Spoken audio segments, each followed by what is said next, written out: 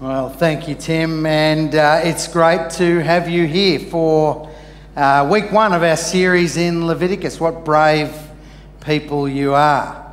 The reason for the title, You Lost Me at Leviticus, is because for many of us, that's exactly what happens for us when we first try to read the Bible cover to cover.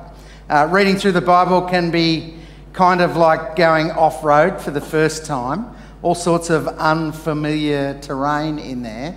And I don't know whether you've ever been four-wheel driving before, but it can be fraught with danger, particularly when you're on sand. Kagari, or Fraser Island, as it used to be called, is one of the most fraught places for four-wheel driving, and notorious as it has several spaces where the tide can catch you out. I think we can say these guys here are not getting out anytime soon. And I've got to admit, the very first time I tried to read the Bible, first time through, I got bogged to the axles in Leviticus. Genesis and Exodus, they're easy reads. I enjoyed the rich narrative to be found in each of those, the stories of Adam and Eve and Cain and Abel and Noah and Abraham and Sarah and Joseph in his technicolor dream coat, Moses in his confrontation of Pharaoh. It's a who's who of great narrative. So I started reading through the Bible filled with a great deal of energy and excitement at the stories I was reading, and then I hit Leviticus. And it was like hitting quicksand after driving along a bitumen highway. In my first attempt at reading the Bible, I got a few chapters into Leviticus, and that was the end of that. The second time, I gritted my teeth and I made it all the way through Leviticus, but only just. I think it was the third or fourth time before I actually began to connect any dots between following Jesus and Leviticus. I love the title, You Lost Me at Leviticus, because I reckon that's true for most of us, if we're honest. What is this weird Old Testament book of Leviticus about, and what is it all? What does it mean? Whilst Genesis and Exodus are largely narrative accounts, Leviticus, as the name suggests, is more about practices or rituals, priests and purity and atonement. After reading of the profoundly creative power of God and his demonstrated love for those who love him and seeking to obey him in Genesis, you know, the stories of Noah and Abraham and Sarah. In Exodus, we read of God's commitment to utilising Moses in leading the children of Israel out of Egypt from under the tyranny of Pharaoh. So in Leviticus, they're out of slavery of Egypt, but now they're in the desert, the place in between the tyranny of Egypt and the freedom of the promised land. I find it fascinating that it's in the desert that God takes Moses aside and shares with him a way that the people of God can relate to God and keep relationship with him safely. It's a whole other sermon series, but God meeting his people in the desert and the wilderness and the lonely places is a theme that you'll find throughout the entire corpus of Scripture. It's all over the place if you look for it. Leviticus takes place in the desert, and it begins and ends with God instructing Moses. Leviticus 1 tells us the Lord called to Moses and spoke to him from the tent of meeting. He said, and then there's 27 chapters of instructions about practices, priests, purity and atonement. Why don't you turn to the person next to you, I want you to try this on, and say authoritatively to them, Leviticus is about practices, priests, purity and atonement. Try it on. I'm going to put it up for you so you can cheat. Try it on. Go for it. Practices, priests, purity and atonement. Okay, you look like you've got it, so we can go home now. Don't you wish that were true?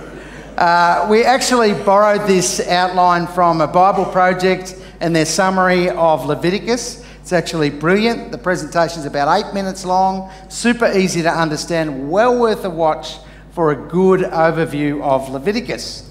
So after 25 chapters of instruction about practices or rituals, priests, purity and atonement, there's another couple of chapters at the end underlining the need for obedience and faithfulness. And then in chapter 27, the book of Leviticus ends as abruptly as it starts. These are the commands the Lord gave Moses at Mount Sinai for the Israelites. So over the next few weeks, we want to take you on a little adventure through what might be unexplored terrain for you. Leviticus is a book that has been mischievously misquoted and pilloried for centuries. I watched it happen only a few weeks ago on an episode of West Wing, and mostly by people, the mocking it mostly comes from people who have a vested interest in undermining both the idea of God and the authority of God's word. So how should we read it? How can we read Leviticus in such a way as to draw us closer to Jesus? Well, over the next few weeks, we're going to do a little exploratory tour of Leviticus through the outline that I mentioned before. Practices, priests, purity and atonement. And this week, we're going to hone in on the practices or rituals found at the beginning and toward the end of Leviticus. A weird blend of sacrifices and feasts for us to briefly explore. But before we open the word today, I want to pray that we don't get bogged. Not today or over the next couple of weeks. Let's pray together. Lord, we come to you this morning with a great many things on our hearts and minds. Lord, lots of us have come into the room with all sorts of stuff from yesterday and even tomorrow. Lord, I ask that you'd penetrate that this morning, that you would speak to us where we're at and speak through the haze of our situation and circumstances. We ask this in Jesus' name. Amen. When we were on leave this year, a photo and video footage came through on WhatsApp from a mate of mine, Dave, and his wife, Julie Rock, and they were bogged to the axles in sand on a beach in the middle of nowhere. They were alone with nobody to help, and the tide was coming in. But watching the video, they looked like they were having an absolute blast. You would never have known that they were in difficulty. They were both laughing, and Dave was talking Jules through how he was planning to get himself out. The reason Dave was so relaxed was experience and know-how. He'd been there before, he knew what it was, he knew what he was doing, and he had experience at doing it. And rather than it being a catastrophic end to their holiday, which it would have been if it was me, it became part of the adventure along the way. So experience and know-how doesn't just reduce risk in four-wheel driving, it actually reduces risk in Bible reading too.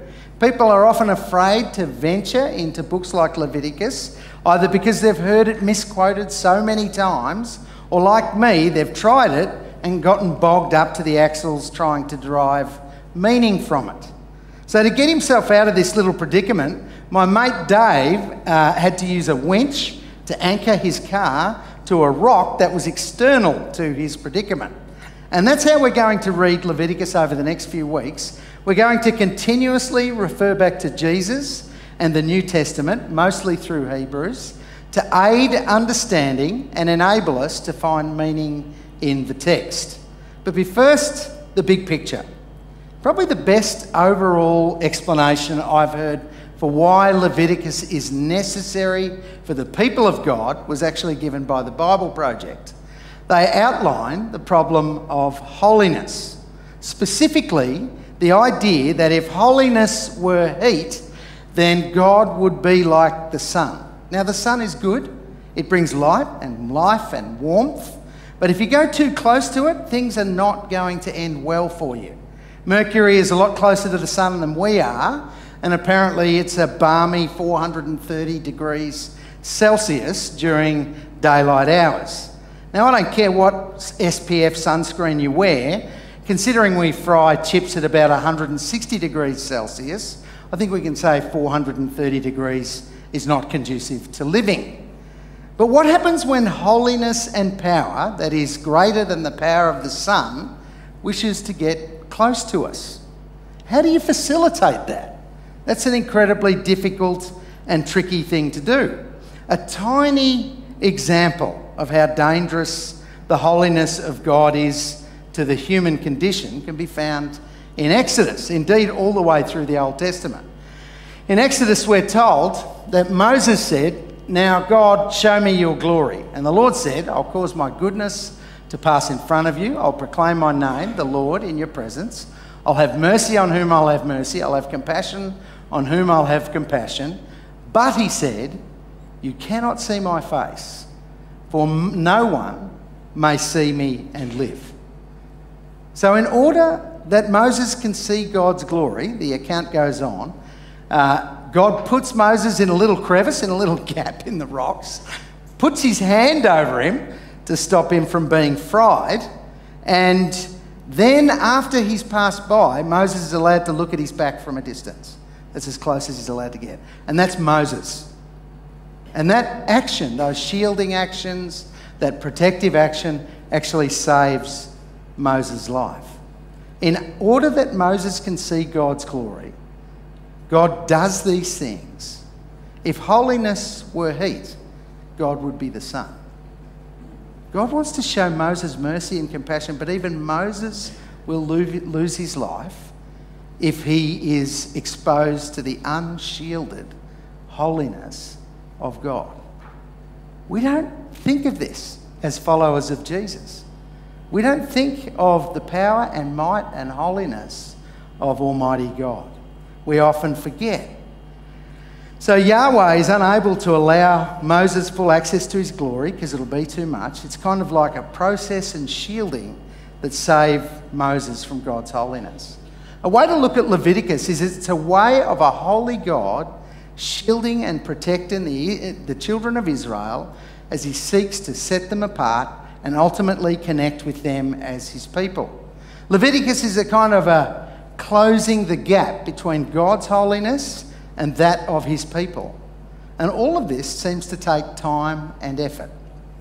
In Exodus, Yahweh begins to close the gap by giving the 10 Commandments to Moses on the top of Mount Sinai.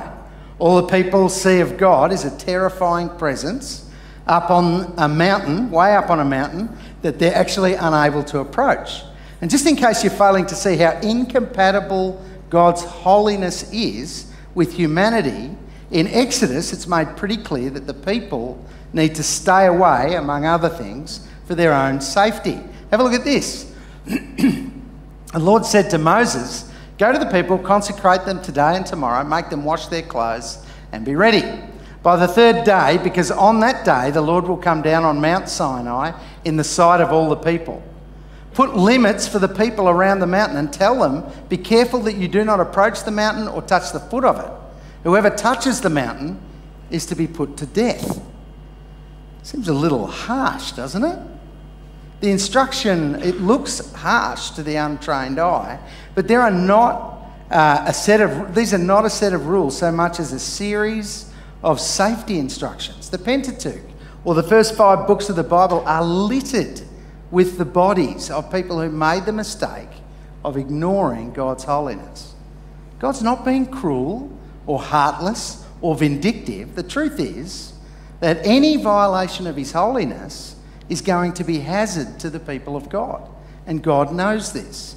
So Yahweh is simply trying to limit the damage by laying out consequence. Go too close to the sun and you will be burnt. And so I reckon it's helpful if you can read the rules and ideas in Leviticus as a kind of series of safety instructions as much as anything else. The dilemma is real.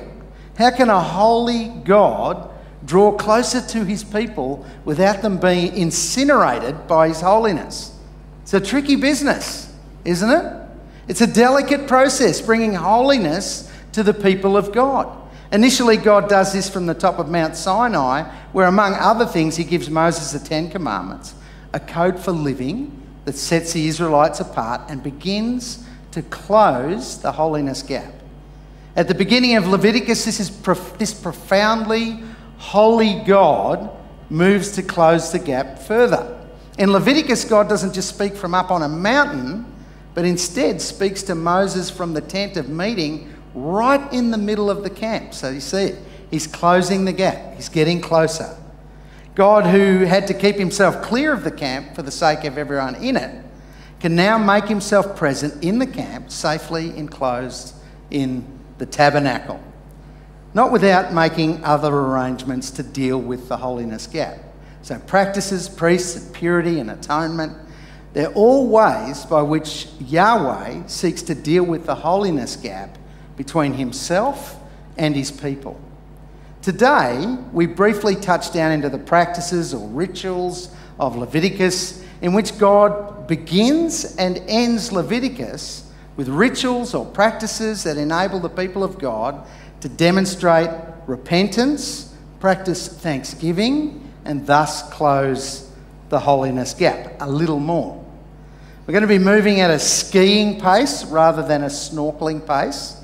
So we're zipping over the top of it rather than stopping and foraging around. So the idea is to give you a clear overview rather than an in-depth verse-by-verse analysis. I just want to give you enough today to keep you motivated and moving for next time you read Leviticus, and hopefully stop you getting bogged in the detail. Needs to be said that chapters 1 to 7 are about ritual sacrifice for sins and to express thanksgiving. So whilst you're reading Leviticus, when you give it a try, notice that God requires the people to take responsibility for their sins by participating in ritual. And he does this in such a way to include them without putting them in harm's way. You know, Joanne often does baking with my granddaughter Heidi, as she used to do with my kids when they were little. And when baking with the kids, she includes them at their level of understanding. Okay, let's stir the ingredients in. They get involved, the chubby little hands stirring the ingredients in. And who's going to lick the spoon when we're finished? Yes, that's right, Papa is going to lick the spoon when we're finished. No, just kidding. But you get what I mean, right? It would be unsafe and not loving at all to include Heidi in the more technical and risky elements. She doesn't hand the kids a knife and say, look, cut that stuff up for me, or take hot things out of the oven.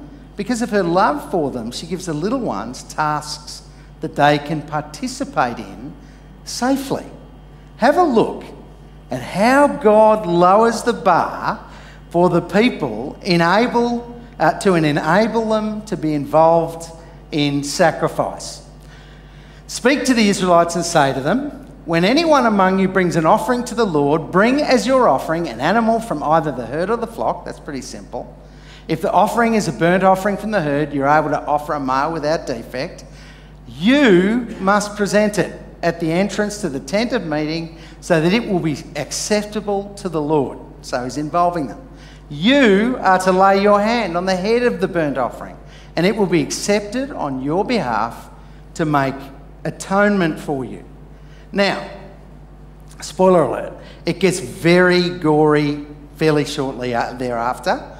It gets fairly gory and M-rated.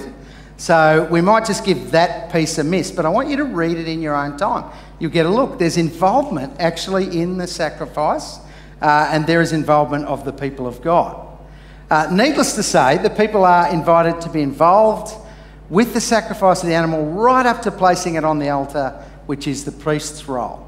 It's fascinating that the sacrificial processes are a kind of collaboration between the people of God and the priests of God and God himself. And it would seem that even at these early stages, God is wanting the people to be close enough to the sacrifice to understand the cost of their sin. They're immersed in it. First time I read all the way through Leviticus, that's what struck me. The cost of staying holy before a holy God was actually incredibly high. My best guess is that if I lived in those times, firstly, I would probably never leave the altar. And secondly, I reckon I'd probably run out of cattle, sheep, birds and grain probably in the first few weeks while the tabernacle was open for business.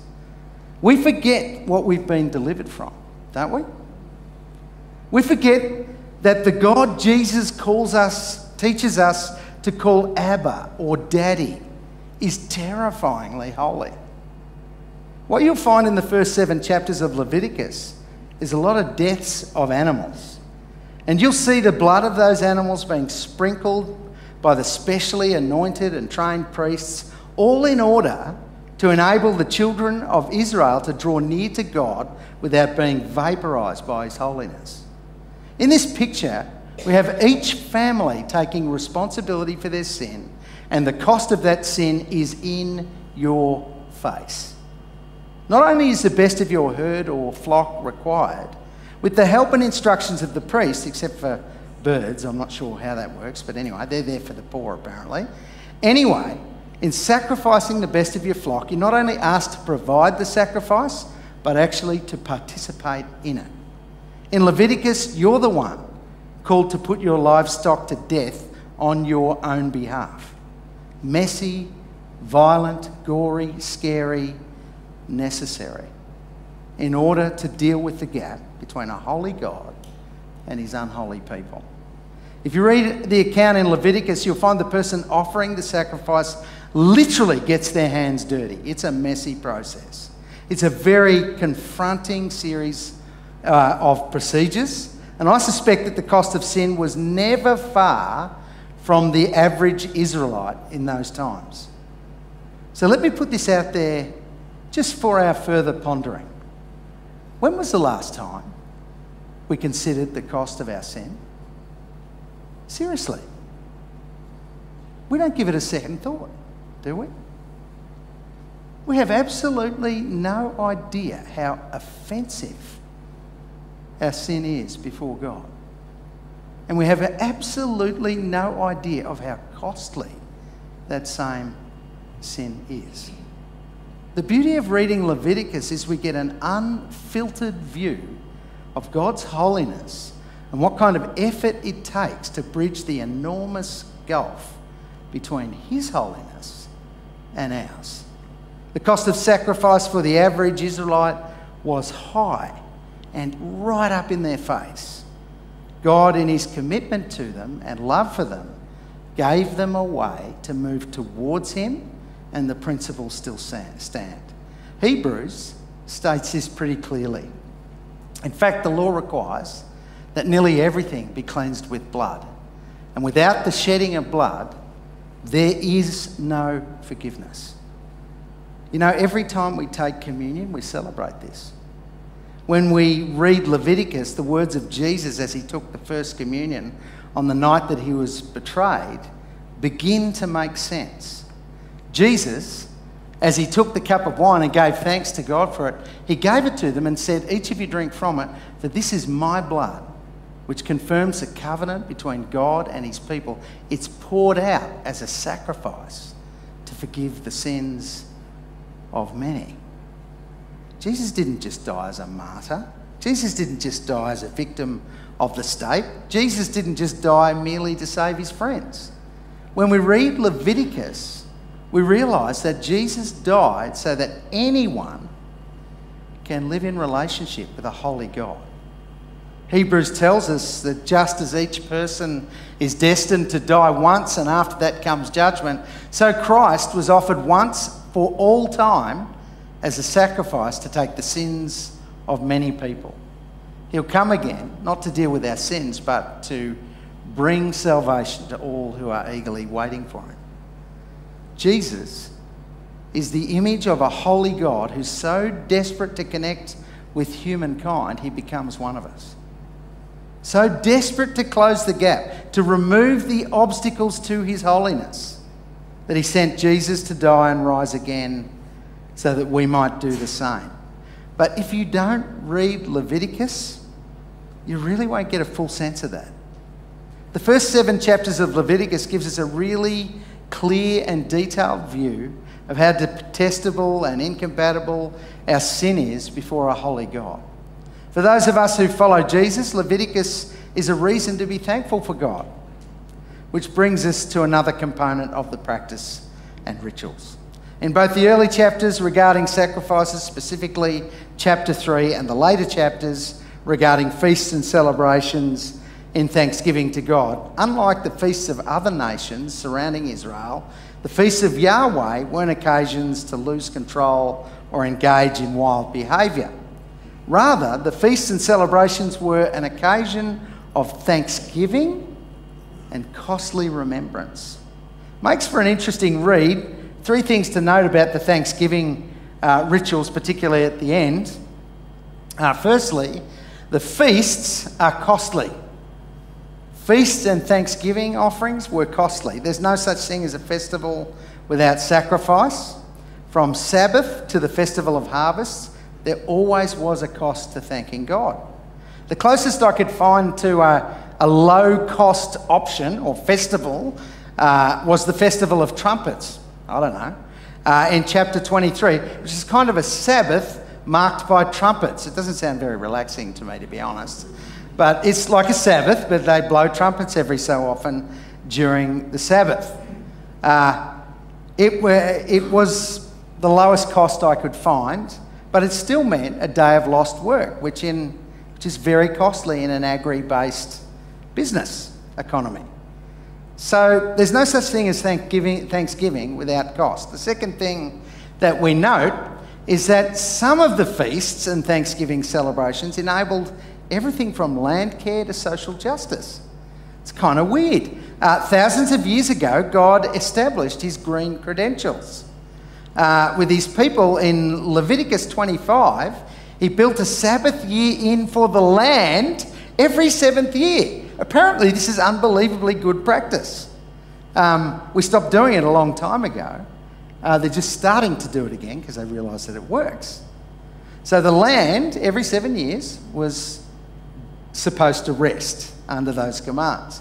No planting. Everybody was able to access it for food during that year, including wild animals.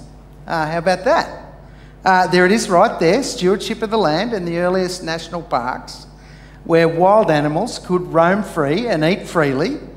And I'm pretty sure that God would be on board with the creation care team. I'm just saying. I think there are credentials there, and it's very specifically noted in these acts of thanksgiving. In the same chapter as the act of thanksgiving, there is a year of Jubilee, where every 50th year people were given the opportunity to reset. So those who'd fallen on hard times, the opportunity to buy back into family property. Also a time which God calls for debts to be forgiven, slaves to be set free. And this act of thanksgiving is a profound act of social justice. And it's way ahead of its time. All of these things are costly, but they're demanded by God as an act of thanksgiving and a move toward his holiness. Finally, and importantly, God insists that these feasts and acts of thanksgivings are done in community. Everybody is expected to participate. Scholars seem to agree that these community events help shape Israel's identity, to bind the people of God together in thanksgiving and worship, and most importantly, to set them apart or help them to grow in holiness together. Now, I want to end on that note. We began with the notion of God's holiness today, the idea that sacrifices and rituals in Leviticus help the people of God connect with a holy God by becoming holy.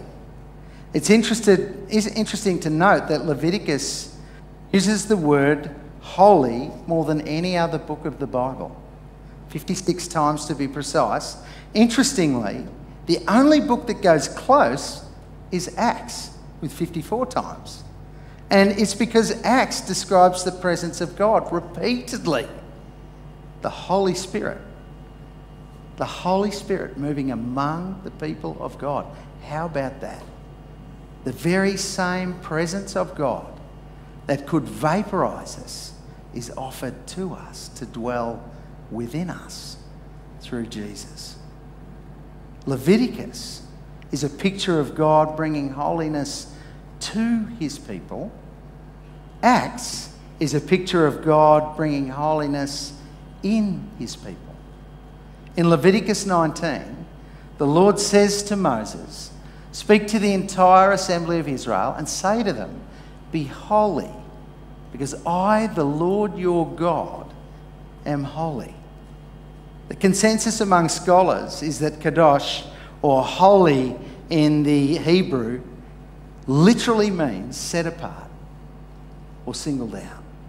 Not only is Yahweh set apart, he wants his people to be as well. Now, I don't know what the pressures are for you at the moment, but it's always been for the people of God that the world around us is seeking to shape us and form us into its image of what we should be. For the Israelites, it was the surrounding nations with their little g gods and their detestable practices. For us, it's often more subtle but infinitely more likely for us to be shaped by the world that we live in. So whether the influence is through the news cycle or social media or podcasts or music that we listen to or the people that we surround ourselves with, the world wants to shape us and mould us into its image. The world wants us to strive to be successful with all we have because our world is all about success at any cost. God wants us to be holy because he's holy. The world wants us to strive to be wealthy at every turn because the world is all about wealth at any cost. God wants us to be holy because he is holy. The world wants us to be popular and fit in because the world is about popular and fitting in at any cost. God wants us to be holy because he is holy. The world wants us to adopt its moral code above God's because the world sees itself as independent from God and all that God wants for us. God wants us to be holy because he is holy. We're being formed and each of us gets a choice about what is forming us. And so this morning we'll finish with the word that defines Leviticus and the word that is supposed to define us as God's people. Holy. Set apart. Singled out. Just let that wash over you for a minute. No matter what's been happening in your week, that's who he's called you to be. That's the kind of people he wants us to be, together and apart. In Leviticus, sacrifices and feasts were needed to be this. Now the offer is still on the table, but it comes through Christ. Ask yourself this morning, does God's holiness define mine? Does it? Let's just close our eyes for a moment and sit with that. Sit with the word and hear the call of God in it. Holy. Set apart. Singled out. He created us for so much more than the world around us offers. Why would we not allow him to set us apart? Hear his voice to you this morning. Be holy, because I, the Lord your God, am holy. Let's bring ourselves before Almighty God this morning. Let's pray. So, Lord, we bring ourselves before you this morning and we ask afresh that you set us apart. We thank you for Jesus' death and resurrection that makes it possible. So in the name of Jesus, we ask you to cleanse us from anything that is not pleasing to you. Just offer anything that is not where it should be right now, just offer that to him now.